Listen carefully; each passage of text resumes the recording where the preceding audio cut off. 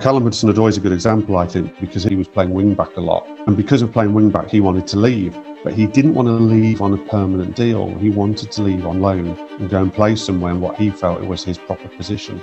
I'm now told quite a lot of the players are frustrated about that. They felt they kept getting played out of their favoured positions. He could have pushed for a permanent transfer, and he actually pushed for a loan.